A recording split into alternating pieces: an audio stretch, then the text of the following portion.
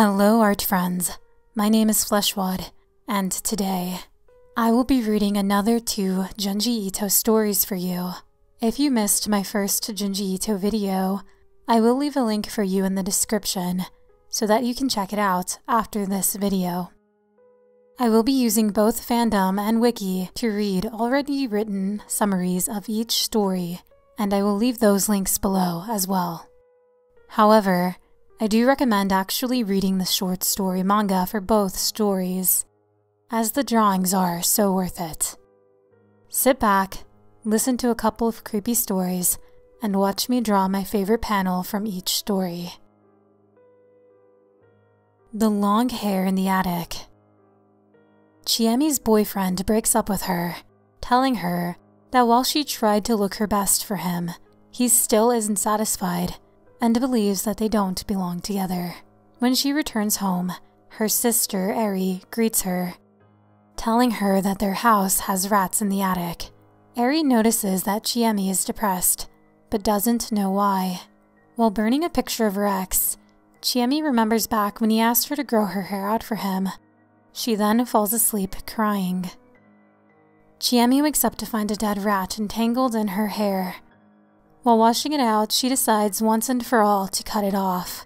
Later, while Eri goes to find scissors to give Chiemi a haircut, she and her mother hear Chiemi screaming. When they rush upstairs, they find her decapitated body lying on the floor, with the head having vanished.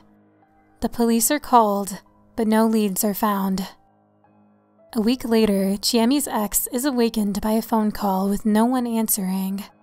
He feels responsible for causing her death, believing that she committed suicide. He then starts hearing the sound of grinding teeth, followed by another phone call. Sometime later, Eri asks her father for a flashlight so that she can check the attic for rats. Eri's father insists on going to check himself, while Eri warns him of his heart condition. After a while, Eri's father doesn't answer any of her calls. She goes to check on him, only to find him slumped against the wall, dead of a heart attack.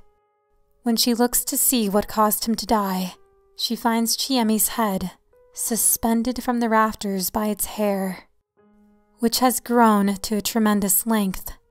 Eri tries to take the head down, only to find the hair is covered in blood. The hair then opens the head's eyes, and it starts grinding its teeth. It then unhooks itself from the rafters and slithers out of the house. Eri realizes that her sister's hair came to life and killed her because it didn't want to be cut off.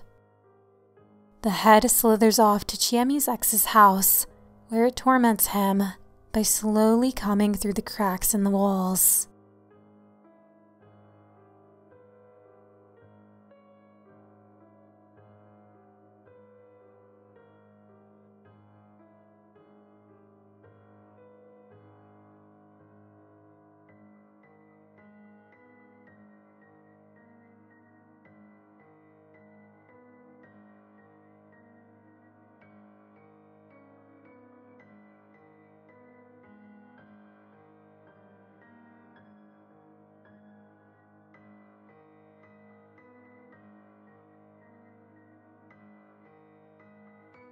The Long Dream. Dr. Kuroda, a celebrated neurosurgeon, expresses severe doubt when a patient named Tetsuro Makoda is admitted, complaining of increasingly long dreams, although his assistant, Dr. Yamaichi, believes there may be some truth to Makoda's complaints. Another patient at the hospital, Mami Takashima, who was admitted for treatment for a benign tumor, begins experiencing a heightened fear of death and has a harrowing encounter with Makoda, who wanders the halls at night, too afraid to sleep. Though he continues to believe Makoda's symptoms are just hallucinations, Dr. Kuroda agrees to admit him and decides to study his symptoms in detail. Using an EEG machine, Kuroda discovers that when Makoda sleeps, there are brief periods when he enters rapid eye movement sleep, spanning just a few seconds at a time. During this period, his brainwaves become erratic, and his eyes thrash about wildly, only to suddenly stop. In that brief moment of REM, he is in the depths of his condition. With each passing night, the perceived length of Makota's dreams seemed to be increasing, from months to years to decades, and then to centuries, and often the experiences he suffers while dreaming are extremely unpleasant. As his dreams continue to lengthen, Makota begins to experience amnesia when he wakes up, often having to be reminded by Kuroda as to why he was admitted to the hospital.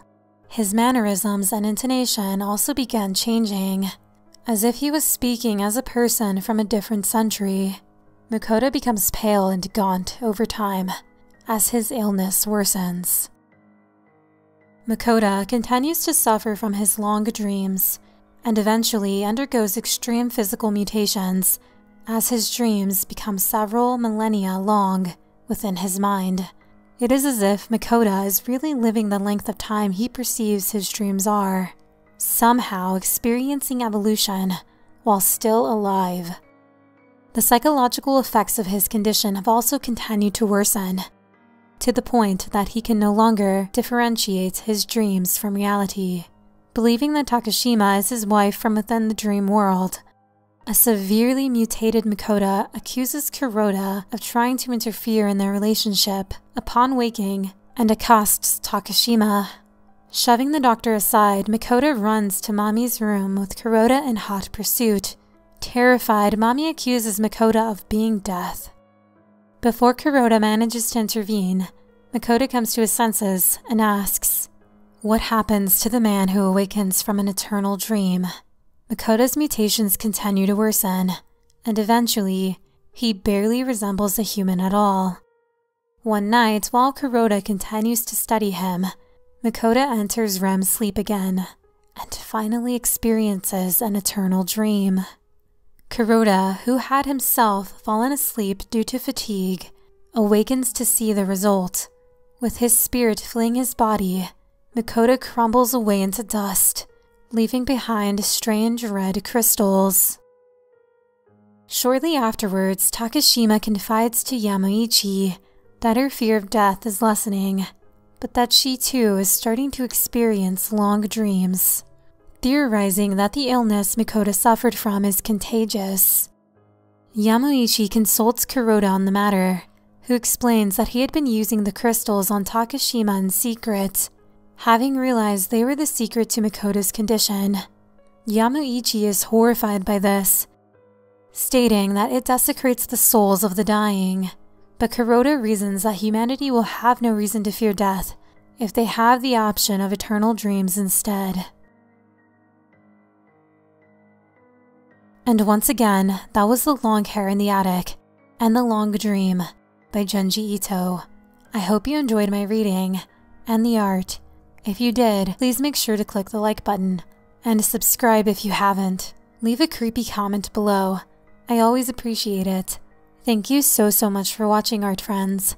Until the next video. Bye.